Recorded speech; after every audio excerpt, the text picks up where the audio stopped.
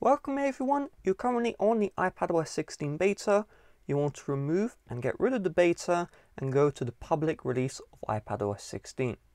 So it's very simple. The first step is you're going to open up the settings app.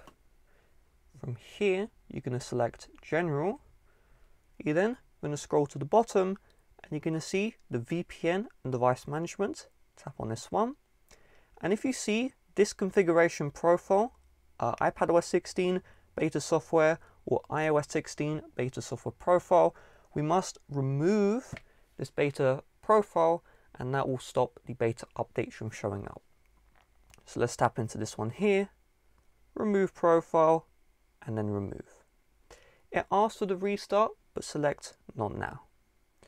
From here, you're going to go back to General, and then you're going to go into Software Update. Now, in my case, I see iPadOS is up to date, but hold up, the public release of iPadOS 16 has already came out. So what has actually happened is the last version of the beta for iPadOS 16 is the exact same as the public release. So what that means is you are already on the public release of iPadOS 16, as the public release was released a week early to the beta testers.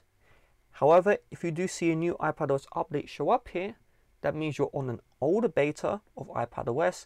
You did not update to the release which was going to come to the public, and so you just want to download that update and install it into your iPad Pro. On top of this, if you are on iPadOS 16.1 or any iPadOS 16 and maybe you want to downgrade to iPadOS 15, I'll have that tutorial in the description. And with that being said, thanks for watching. See you guys later. Bye bye.